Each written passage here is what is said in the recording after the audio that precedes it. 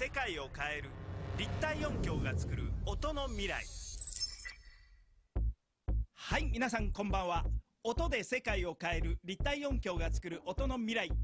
MC で作曲家の伊藤和之です。皆様いかがお過ごしでしょうか。今日も素敵なゲストをお迎えしてお送りいたします50分間、最後までどうぞお付き合いください。では今日も始まるよ。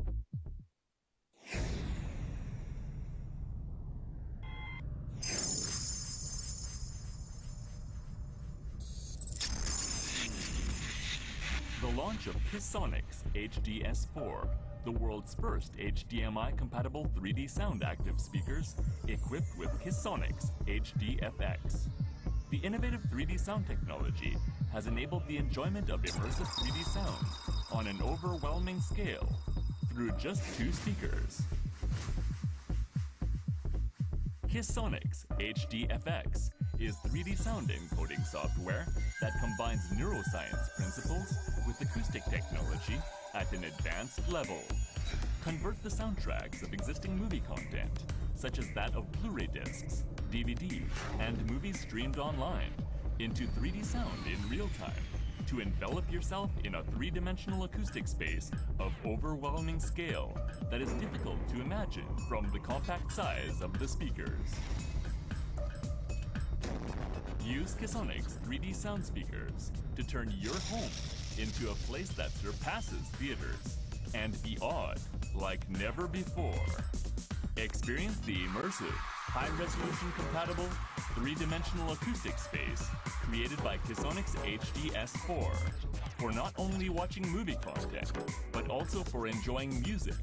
games, and sports. Make awesome new discoveries through the world's first HDMI-compatible 3D sound active speakers. Enjoy enveloping yourself, your family, lover, or friends in the awesome and sublime 3D sound.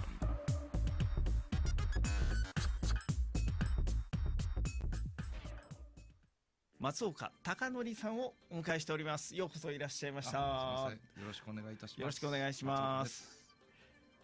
松岡さんといえば、松岡監督といえば、つい先頃、はい、映画の方の、はい、MA をお手伝いをさせていただきまして、はいはい、大変ある意味松岡監督いつもね、なんかこうそうですね、問題を社会に投げかけるというかね、そうですね、そういった類の、コンセプトで、はい、今回も、はいね、なかなかということで、ちょっとそのあたりをまずはご本人から、はい、ご紹介いただきたいと思います。そうですね、伊藤さんにやっていただいたのっていうのは実は2本あります、ね。ああ、そうですね。はい。こっちが1回目で、はい、これいつでしたっけ、一昨年ですかね。そうですね。もう1年以上になりますね。はい。でこれが2作目で、つい、はい、本当に先月、伊藤さんにお願いしたやつなんですけれども。はい、これいいんですか、大丈夫ですか。ああ、もうどうぞ。この1本目はですね、はい、もうちょっと元気な女の子ですね。はい。アイドルの女の子たちなんですけれども、彼女たちが日本を救うという。そうですね。はい。某国にこう侵入されて、ああ、そうですね。はい。日本が侵略されて、彼女たちが立ち上がるっていう映画をですね、はい、作ったんですけど。まあね、なかなか昨今はね、女子の方がそうですね、パワーが、はいはい、そうなんです。ここに書いてあるんですけども、だらしない男どもに代わって私がやる。本当ですよ。まさに、ただそれが嫌味なくすんなりとなんかね、受け入れちゃう我々って何ですかねみたいな。それはやっぱりこう日本人のね、魂を伝える、ちょっと問題作というかですね。こちらの方はあれですよね。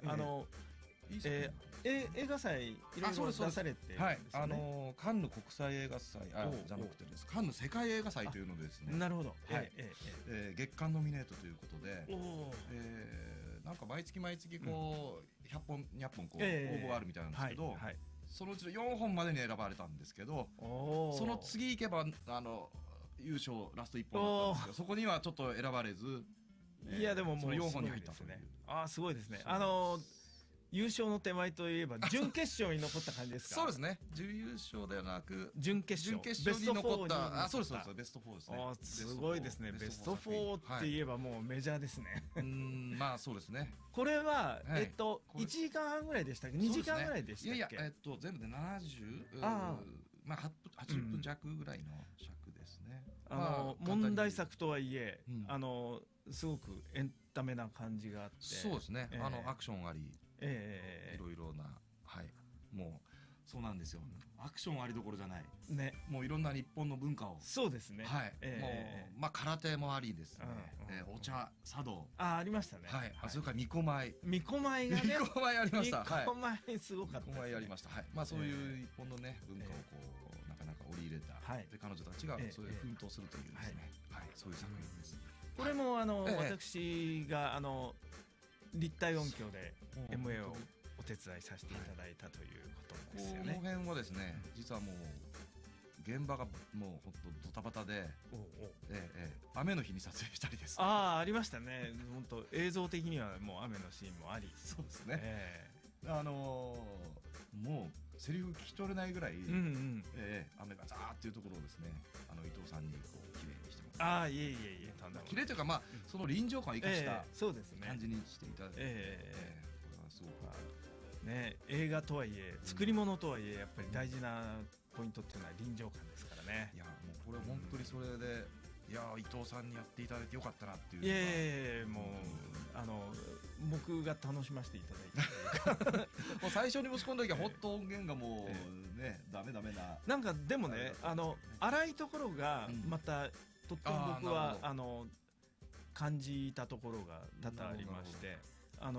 つるんとしたよりも荒い方がなんかとってもなんか感じ取りやすかったなっていうのはありましたね。これ裏話があってですね、まあ裏話というか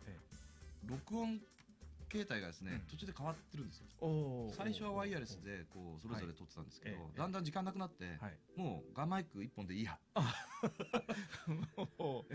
そういうのがあって、だからちょうどそういう時に雨が降っちゃって、俺はもう仕込んでないみたいな、雨を思いっきり収録しちゃいましたね。そうです。まあそういう臨場感はあるんですけれど、まあワイヤレスもねなかなか難しいですからね。そうですね。ワイヤレス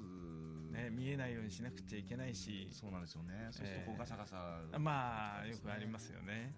いやで今回はそうですね。またこれが今回は今度はですねちょっとまあ打って変わってですね、今度は家族の物語で、まあここにちょっとお父さんもいないんですけれども、まあお父さんが寝たきりになっちゃって、それを取り巻く家族の物語ということですね。まあタイトルが自宅でありがとうさようならというですね。まあこれはそこまで問題作じゃないと思うんですけど、まあ一つあるとすればここにある通りですね、父親に死んでほしいと思った。そこは問題ですね。そうですね。かなりそこは問題がこれは主役の津田さんがまあ息子役長男まあ大黒柱なんですけど、そのお父さんがまあ寝たきりになっちゃうって設定なんですけど、まあお父さんにまあ夜中ボケてこうどっか行っちゃったりするわけですよね。それからあと寝たきりになっちゃっておむつ交換とか周りがやんなきゃいけないとか、その時にちょっとふとこう思ってしまったっていうですね。まあねなかなか大変という言葉では言い尽くせないほどやっぱり葛藤もあり実際に大変な時間を過ごさざるを得ないというかね、どこの家庭にも誰にでも起こりうるそういったものをあえて映画にされたということで、これなんかお聞きしたら5日間で撮られたと。そうですね。すごいですね。まあ厳密にはやっぱりちょっと雨降っちゃってキャッチボールシーンなんですけど、そこだけ2時間だけ別日にちょっとやったんですけど、まあそれ抜かせば5日間ですね。いやなんか映画をMA をさせていただきながら映画鑑賞も同時にやってるわけなんですけども、見させていただいてなんかすごくこの家庭の大切さというかなんかそういうものを感じるとともに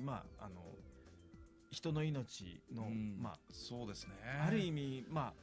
家族がどういうふうに人の命に向き合うかっていう、ご本ね亡くなっていくご本人も当然でしょうけど、そういった部分っていうのがとってもなんか分かりやすくなんか描かれているような、裏テーマとしてはですね、やっぱり人間がどう死ぬか、要は死なない人はいない、いないですね。なので必ず人は死ぬ、その死ぬっていうことをどう向き合うか、なるほどね。で多分その家族もいずれ死ぬと、人事ではないわけで、そうですね。それを自分としてどう向き合うかっていうところが裏テーマというかもうテーマですね、そこが。脚本自体も書かれてるわけなので、セリフそのものがもう松岡監督の、ただ役者さんたちがちょっと言い直したり、そういうのは現場でちょいちょい、ほとんど脚本のままっていうセリフはあんまりないかもしれないですね、そういう意味では。ただニュアンスというか、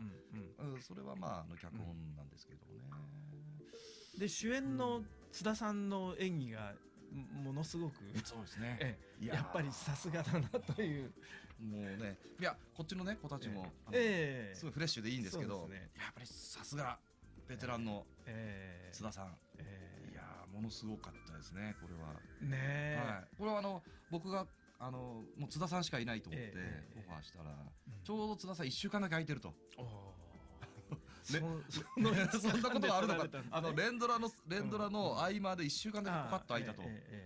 そこは空いてるけど違う作品オファー来てるんですって、来てたんですって。でそれでどっちに出ようかなっていう、こんなことまで話していいのかちょっと分かんないですけど、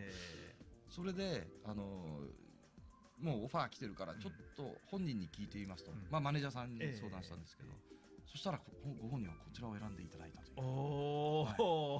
いう。すごいですね。そのもう一つのやつもテレビドラマで要は結構いい役だったみたいなんですけれど、ただそっちの方は1週間じゃ取りきんないだろうと、むしろ逆に。でこっち映画ですけど本当に1週間で撮れるんですか、大丈夫ですって。いやすごく僕はある意味本当にいろんなことを教えられる映画だなと思いましたね。ありがとうございます。なんかこれからね、まずこの映画は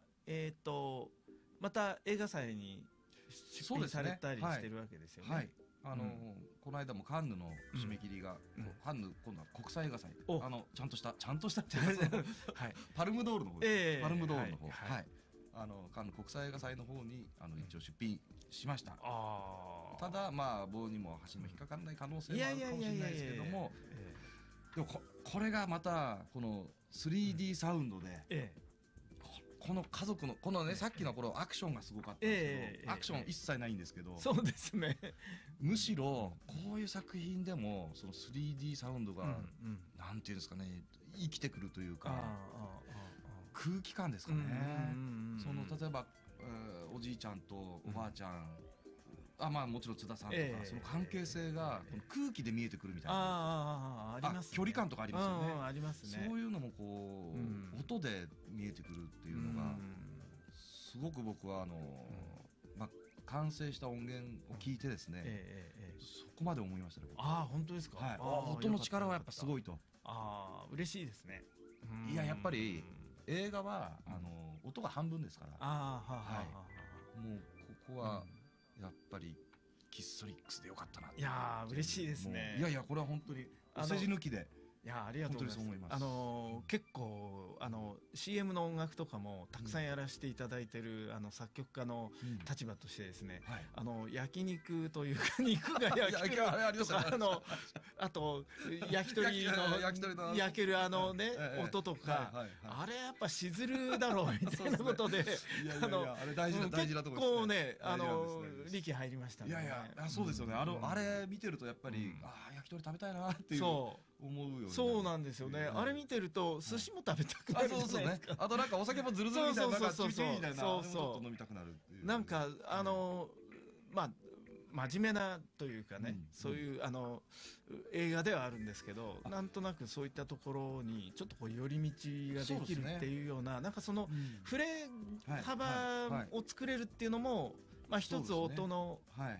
役割でもあるのかもしれないですね。あまり映像に平行線たどってもっていうところあって、いやでも映画自体もちゃんとそういうなんていうんですか、遊びというか、結構グルメ映画的な要素も入ってます。ありますよね。あります。東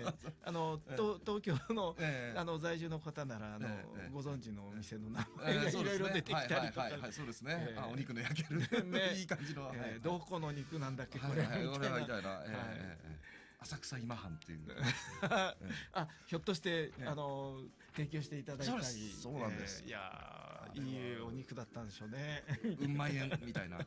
じのだったみたいですけどね。スタッフで美味しくいただきました。あのまんまってことはちょっとね、お肉に申し訳ない。そうですそうです。いやなんかこういった映画に関しては松岡監督としては何作目なんですか？なので僕映画としてはもう本当にこれが長編第1作、これが第2作ですね。V シネとか CM とかっていうのはあとテレビ番組とかですね、そういうのは何本も作ってたんですけど、本当に映画っていうのはスクリーンでかけるっていうのは本当にこの2本ですね。なるほどね。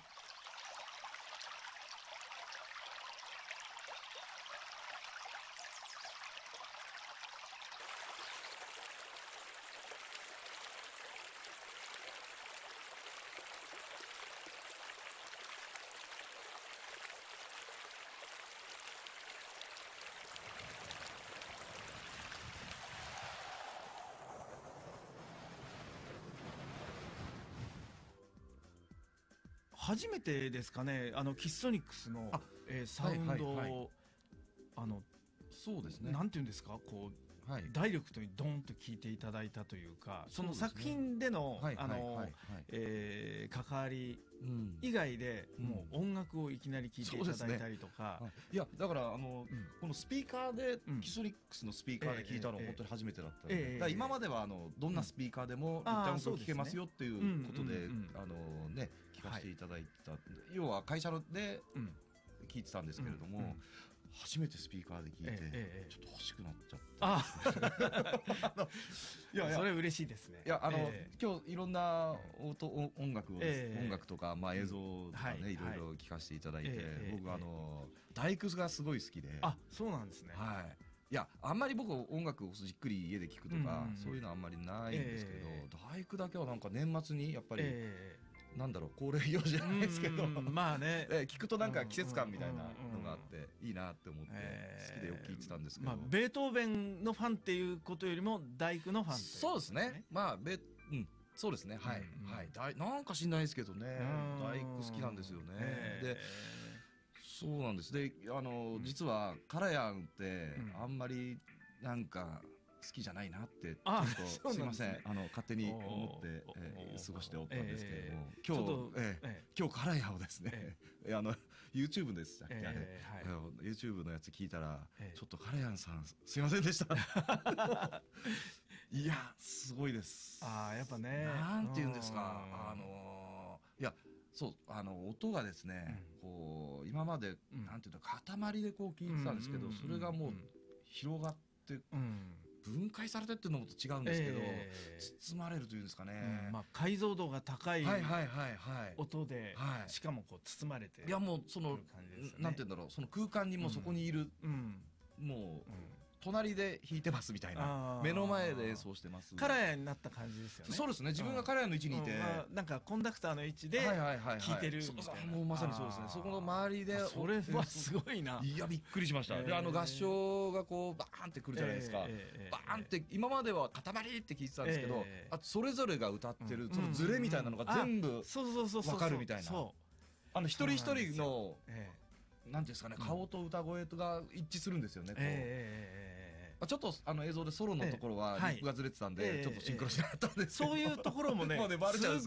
ちゃうんですよ。あれすごかったです、体験は。フィルムの時代なのでなかなかね編集の時にちょっとずれたりした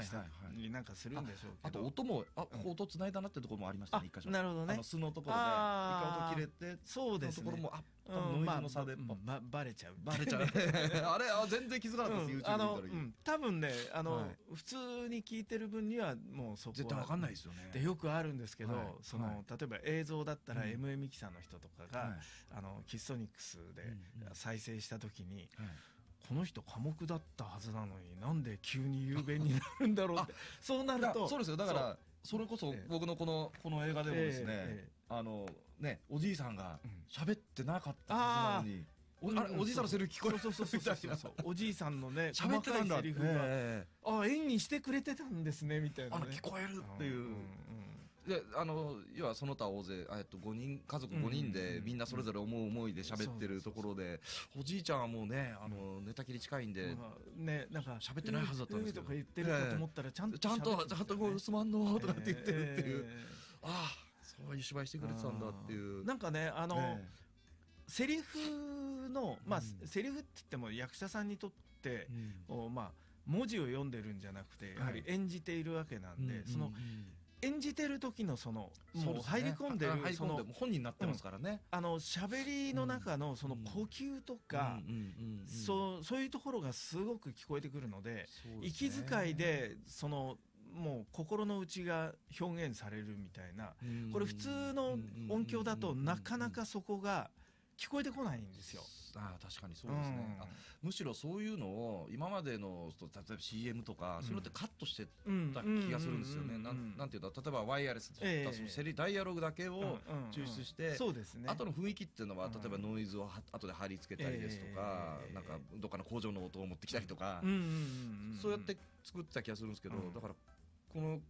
キッソニックスで聞いてると逆に現場の緊張感というか生音、その役者さんがみんな考えて作ってるこの空気感みたいなのがもうダイレクトに伝わるなと。そうですよね。だからむしろ何が重要かってその現場の空気感の演出が大事なんじゃないかなってちょっと思いましたね。要は今までだと多少ノイズが入っても、例えば誰かが台本めくったとかそういうノイズって後で消して後でどうにかすればいいやと思ってたんですけど、むしろその緊張感が面白いみたいな。そういう部分っていうのは気がついていただけるとすごく僕もなんかそういうところにやっぱりトライしたいなと思ってるので、新しいなんか今までみんなが捨てていたというかいらないものとして捨てていたものが実はとっても大切なものだったんだみたいな。ちょっと比喩としては違うと思うんですけど、今マグロのトロがめちゃくちゃ高いのに江戸時代は捨てていたという猫マタギって言って猫すら食べないっていうね、本物の価値っていうのは冷凍技術というか保存技術が進んで初めてそれが食せるようになって美味しさが分かったに近いような部分ってやっぱりね、ある程度やっぱりあるのかなと。いや、そのまさにおっしゃる通りですね。僕らが普段こう生きてる世界って言葉で話さなくても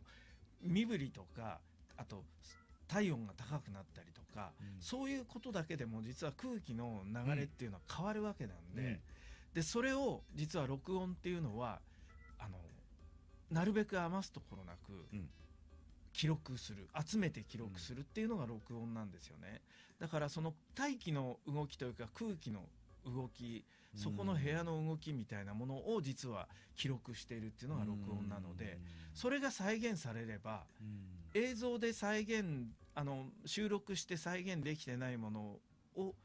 ひょっとしたら再現できちゃうかもしれないっていう、そういうなんかこれからのなんか映像作りというか、そうですね、あるかなっていうところは感じますよね。いや、その結構現場ってやっぱりこうそういうなるべくノイズを排除しようっていう戦いなんですけど、だからその生きるノイズっていうのはやっぱり大事にしないといけないですね。そこをやっぱり考えながら組み立てていくっていう。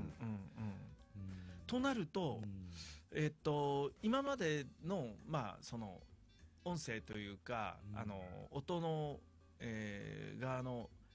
立場としての関わり方の中で、一歩ちょっと踏み込んで、音の立場から提案するみたいな、なんかそういうものってもう少し必要なのかもしれないですよね、これから。なさすぎな気もしますね。全部後処理にお任せみたいな。特に今メタバースって言われてる中で、やはりその仮想現実的なものっていうのが、まあ現実を知らないで仮想もないんですけども、現実を知ってる人間にとっては、仮想現実って言った時にどこまで再現されているかとか、どこまで感じるものがあるかっていうのがすごく大事なんで、そういったものを感じ取ってもらうためにも、音のサイドからもなんか提案っていうのがもうちょっとあると、これからのなんか表現としてはすごく、力が発揮できるのかなっていう。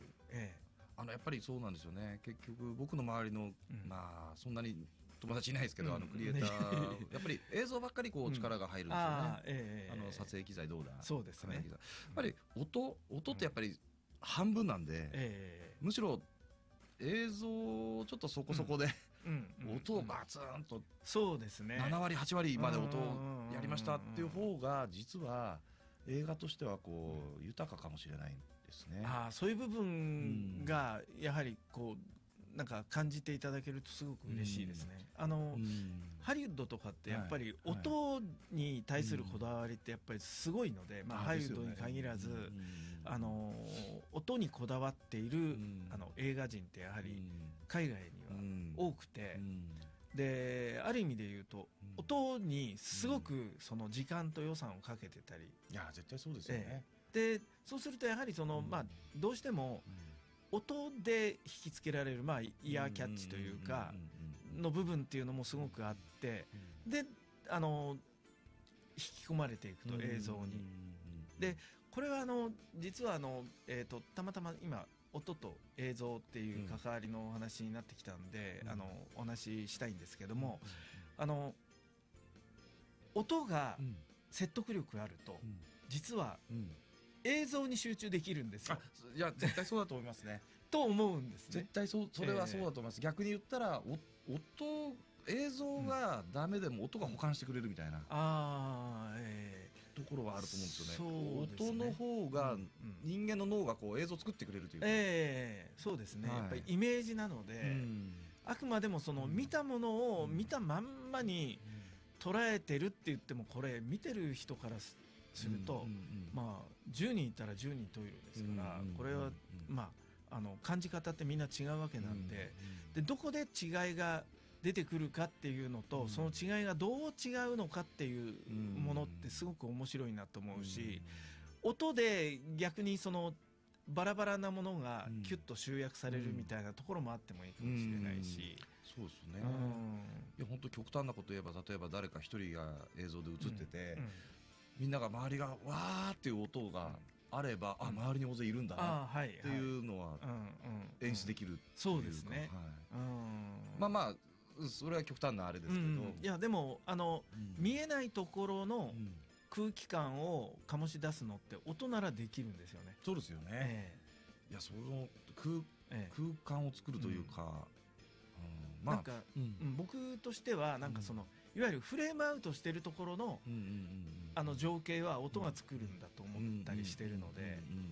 であとこのどうしても映像って立体映像の映画とかは特殊なシアターで見たりするものは別として、基本的に一般のシアターって平面のスクリーンで見るわけなので、その平面スクリーンにとってのその奥行き感とか前に張り出し感とかっていうのはやっぱ絵の中からなかなか表現しづらいところがあるんですけど、音でそれがもし表現できたらやっぱ絵の持ってるなんか訴求効果ってやっぱりかなりすごいものがあると思うんですよね。いやそれ絶対そうなんですよね。ちょっと一つ思ったのが、映像ってこうパッと見るとすごいなとか違いが分かりやすいじゃないですか。確かにキーストリックス聞けると違うって分かるんですけど、そうって言わないと何も知らずに来た人は分かりづらいかもしれないですよね。あ、そういう 5.1 ちゃんの設備なのかなとか、なんかそこがちょっとあれですよね。こう分かりやすくこう基礎力さみたいなのがあるといいなってちょっと思っちゃいましたね。確かに確かに。で、その音の波に名前が書いてあればいいんですけど、なかなかね、見えれば一番いいですけどね。ただ僕まあこれは受け取ってくださる皆さんに期待するところがまあ大きいんですけども、聞けばわかりますけどね。一個尺度としては、同じ映画を見た時にキッソニックスで処理したサウンドとそうじゃない一般のオーディオで処理した場合、これサラウンドも含めて感動の度合いが多分違うところに、そうですね、無意識に多分気がついてくれるんじゃないかなっていうのが。それも間違いないですよね。まあでもできればやっぱり音の波に名前つけたいですよね。名前振ってあげてもビンビン来ましたよみたいな。そうですそうですそうですそうです。音楽を作る時もこれすごい難しいのが、二次元の中に音を押し込めるっていうのが録音だったり、いわゆるその音源、最終的なマスター音源だったりするんですよ。でその二次元に押し込めるってどうしても後ろにあるものって見えないじゃないですか。そう見えるように本当は隠れてんのにちょっと出してみたりとか、音的にそれやるからみんな見えちゃうわけですよ。でみんな見えると結局情報過多でやっぱり分かんなくなっちゃう。だから上手に見せたいとこを見せてるんだけど、隠し味的なところがちゃんと実は保管できているっていうことがやりたくて、僕は立体音響のシステムを作ったんですよ。なるほど。でもそこって結構大事ですよね。人間ってこう、その音を聞き分けるっていうじゃないですか。だから人間はそういうある程度調節してるんだと思うんですよね。聞くべき音と聞かなくてもいい。でも例えばさっき伊藤さんおっしゃってたその解像度が全部上がったみたいなことになると、多分処理が追いつかなくなってくる。それってでもあれですかね、人間のがやっぱり基礎理屈すげえと思うのは僕の耳が判断してたりとかあるんですかね、そういうのも。もちろんです。キッソニックスが何をやっているかというと、まあ全部はしょっていきなり結果をお話しすると、脳が解析した後の結果を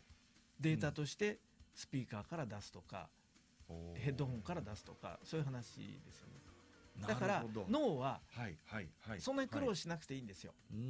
だから解像度がどんなに高くなっても全部見なきゃいけない話じゃないので、見たいとこだけ見れるし、聞きたいとこだけ聞ければいいわけで、だから一番それで隠れちゃって見えてこないのっていうのは、感動するファクターがあるんですよね。音楽、まあ映像にもあると思うんですけど、音楽や音声にとって、あとその音声の中で最も基本になるのって人の声なわけですよ。声って説得力のある声、ない声ってやっぱりあって、例えば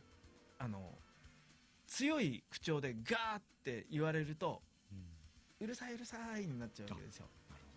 で聞こうとしないと人間って受け取れないんです。確かに。要は確かにキャッチボールと同じで、グローブ出さないと球は取れないんですよ。だから球が来てないところにいくらグローブ出しても取れないし、球が剛速球過ぎたら取れない球投げてもダメですよね。逃げるでしょ。だから音も一緒なんですよ。だから語ってる方の声が受け取れる体勢を取ってあげさえすればみんな聞こうとするんですよ。でそれが隠れちゃってるのが今までのオーディオだったんですよ。で僕はそれが見えるように聞こえるようにするシステムを作っただけなので、皆さんが聞いていただいた時に理解度が高いからいい音に聞こえたり、よく今まで聞こえてない音が聞こえたりするんじゃないかなという。例えば映像のことを例えて言うならば、今までの、絵で言うと、テレビが始まったばっかりの頃の映像を見て、どう思うかって言ったら影が見えるだけでもみんなびっくりして、動いたし、わーって思うの。しかもまだ白黒なわけで、映像もぼやけてるし、それに色がついただけでみんなまた歓喜したんですよ。でそれが今度ハイビジョンになった時に、みんな画面の鮮明さというか画像の鮮明さにまた驚いたわけですよね。驚れなかったですよね。でそれで今度 4K になるじゃないですか。でその中で実はずーっと2次元なわけですよ。そうですね。で 4K になって初めて、まあ少し立体感を感じるような平面なんだけど立体感を感じる。でその立体感ってどこから出てくるかというと、ちょっと奥行きを感じるようになるんですよ。でこれ 8K になるともっと奥行き感じるんです。だから例えば本当これ例なんですけど、窓越しに外の風景を見た時に立体だと思うからちゃんと立体に見えるわけですよ。でこれ窓もし汚かったらそれ以前の話になる。そうですね。だから実は音も一緒で、立体的に見えるっていうことと同じように立体的に聞こえるっていうのはやっぱクリアじゃないといけないんですよ、まず。なるほど。でさらに奥行きがあるないっていうものも感じられるほどの音の空間がちゃんと表現されていて伝わってこないと立体には感じないんですよ。なるほど。だから汚い音の立体っていうのはあまりね意味をなさないというか、やはりクリアな音声で立体だから感激するような音になるんじゃないかなと思うんですよね。だからやっぱり今の時代だからこそそれが表現できる。ただ一つ誤解をちょっと避けたいので、付け加えるとするならば、今まで録音された録音物っていうのは、その部屋やスタジオや、まあ外でもいいんですけど、そこの空気の揺らぎをきっちりと記録しているわけですよ。収録して記録してるわけですよね。だから集めて記録してあるものなので、それが今までもちゃんとアウトプットできていれば、我々はもっとちゃんと感じられたんですよ。映画がそうじゃないですか。フィルムで撮ってる時代の映画って今でも結構通用するじゃないですか。フィルムは綺麗ですよね。だからそれはなぜかというと、アナログの時代になるべくその光でもって入ってきている光のデータですよね、映像の場合は。それをなるべく余すところなくフィルムに焼き付けようとした技術なんで、だから音も本来は同じことやってるんですよ。エジソンが発明したレコードをどうやって録音してるかっていうと、でっかいラッパーみたいなやつで集めてるわけです。本当に集音してるわけですよ。でそれをこっちにある円盤なり、まあ最初は円筒形と言われてますけど、それで針で傷つけてるわけです。でこの針で傷つけてるこの傷って人間が意図的に傷つけてるわけじゃなくて、空気の動きが傷になってるだけなんですよ。でその傷を逆をちゃんと再現できたら、その時のその部屋や場所とか、まあ外でもいいんですけど、そこのシチュエーションがちゃんと再現されるはずなんですよ。でそれができていなかったのが今までのオーディオで、それを再現しようと思って作られたのがキッソニックスだったんですね。なるほど。カラヤンの大工聞いたじゃないですか。あれ70年代とかですかね。70年代はアナログで収録してるので、なるべく高い帯域まで広い帯域をとにかく全部収録しようとしてた時代なんですよ。でデジタルの時代っていうのは CD に収まるデータにしなきゃいけないので、レコーディングの現場自体が 44.1kHz でレコーディングしてたりするんですよ。最初の頃はアナログでマスターはアナログだったんだけど CD 自体は441でしたよっていう時代だったんですよね。ところがだんだんもう CD441 なんだから、レコーディングももともとマルチも441で撮っていいんじゃないですかみたいな話になって、マルチトラックレコーダー自体が441だったんですよ。でその後いやもうちょっと帯域広い方がいいんじゃないんですかねっていうんで 48kHz になったんですけど、それでも48ってことですもんね。で 48kHz になって、その 48kHz の帯域をカバーしている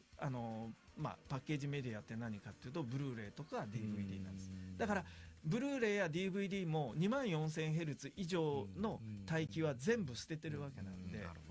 それ用に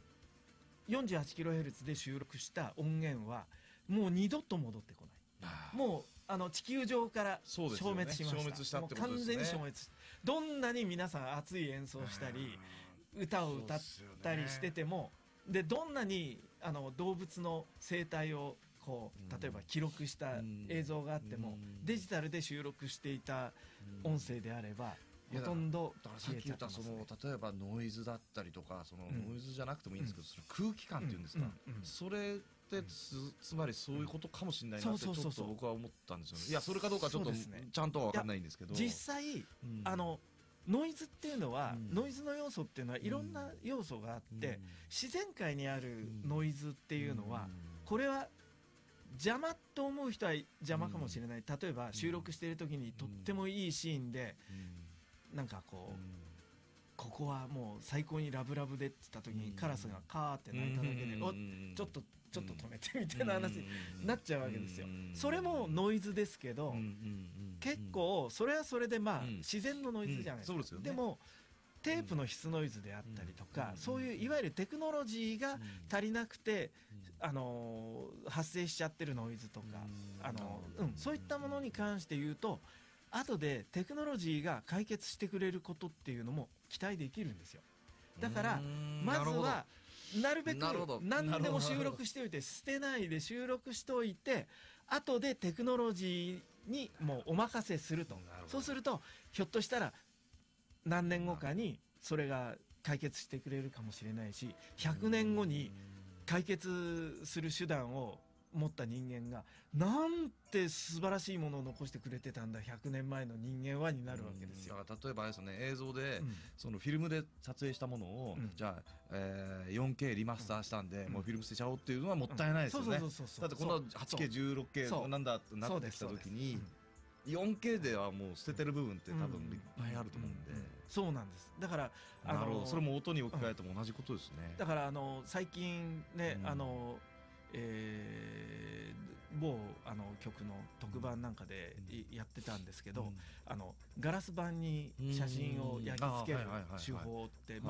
江戸時代末期から出てきてるわけですよ。あれ今だってどこまでも本当に拡大してもクリアだったりするんですよね。だからやっぱりそれを可能にしたのは今のテクノロジーなわけですよ。だから100年前はそんなに拡大できなかったし、拡大してどうするのみたいなとこあったんですけど、今それに色のデータまで解析して着色できるわけですよ。そうすると150年以上前の写真がめちゃくちゃリアルで、実は高精細だったっていう。そうするとそのまんま時代交渉にまで寄与したりするわけですよね。あ、本当は江戸時代ってこうだったんだみたいな。こんな捨てるような端っこのところにすごい大事な時代交渉につながるものが映ってたりするわけですよ。そうか、じゃあ昔のそのガラスのあれの方が立体できるかもしれないですね。できると思いますよね。テクノロジーが進んで、映像版キストニックスが出てきたら、デジカメで撮ったやつよりガラスのにね、光を焼き付けたやつの方が立体視できますよみたいな。でしかもそこには多分その時の光が焼き付いてるわけなんで、確かに。だからそれはもうデジタルだったら何年の何月何日の何時何分何秒とかって出るでしょうけど、それはないかもしれないけど、大雑把なところでそのあたりの4月頃であろうとか5月頃であろうみたいなところの光が記録されてるわけですよ。ですからそういうものをこれからアウトプットするっていう作業は未来の人たち、僕らかもしれないし、僕らがいなくなっちゃった後の未来の人たちに託していいんじゃないかなと。だから今そういうものを余さずやっぱり記録しておくべきなんじゃないかなっていうふうには思いますよね。いやもう16K でも足りないんですけどっていう人にしてみると HD でいいなんてことはありえないですよね。HD 撮りたいなんて思わないし、そういうことですよね。だからその間こう考えちゃうわけですよ。いやこの音で撮っててもなとか思ってると、なかなかうまく演奏できなかったり、音楽作っててもその先になかなか進まなかったりするわけですよ。何やってんのって言われた時に、いや今この音で撮って果たしていいものなのかって、そんなこと考えないで早く撮っちゃおうよって言われるわけですよ。だからある意味お仕事としての部分と残すもの、自分が残したいもの、自分が残したいものっていうものはやっぱり別なんだということなんだと思うんですよね。時代が変えていくんじゃなくて、時代をテクノロジーがちょっとずつできなかったことを再現できるようにしていくっていうのもやっぱり一つの役割なんで、テクノロジーが時代を変えてる部分もあると思うんですよね。だから特に我々がその作ってるものって、ある意味作り物なわけじゃないですか。で作り物なんだけど、その作り物がいかに皆さんにこう受け入れてもらえるというか、皆さんが感動してもらえるようなものができるかっていうのは、テクノロジーの果たす役割って僕やっぱりバカにはできないと思うし、デジタルであろうがアナログであろうが、そこは両者のいい部分っていうのをやっぱり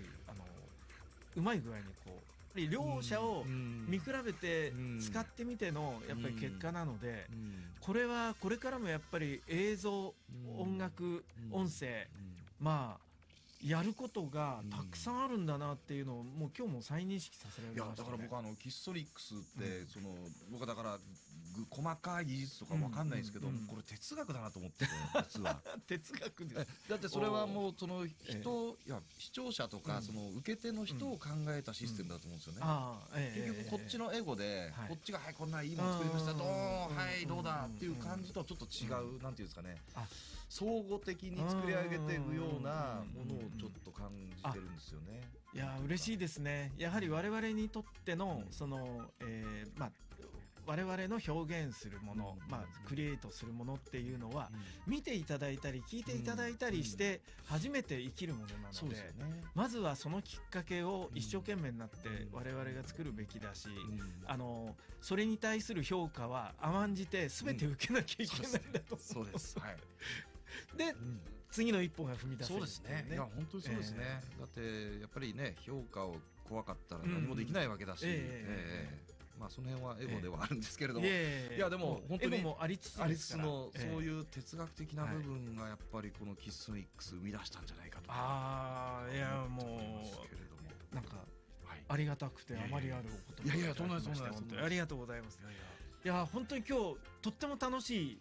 しかも映像と音声のねなんかお話で、今日なんかご覧いただいた方で映画やってみたいと思った方もひょっとしたらいらっしゃるかもしれないし、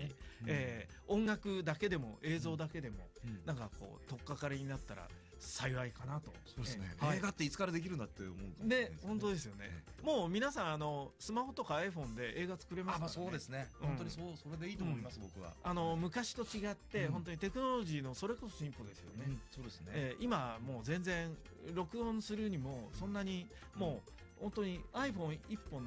個でアイデア次第ですよね。やれますから。アイデア次第です本当に。いやもう皆さんもぜひぜひクリエイティブにどんどん参加してほしいなと思います。はい、ということで、今日もお楽しみいただけましたと思います。お邪魔しました。今日はですね、映画監督の松岡貴則監督にお越しいただきまして、